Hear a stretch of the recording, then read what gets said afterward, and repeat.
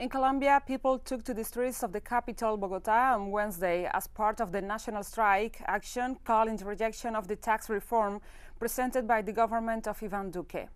The controversial reform includes an increase in value-added tax, the establishment of urban road tolls, and the elimination of deductions and subsidies.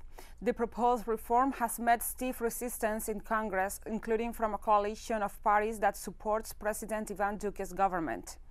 Opponents stress the changes will not necessarily burden taxpayers who are already stretched by the economic crisis caused by the coronavirus pandemic.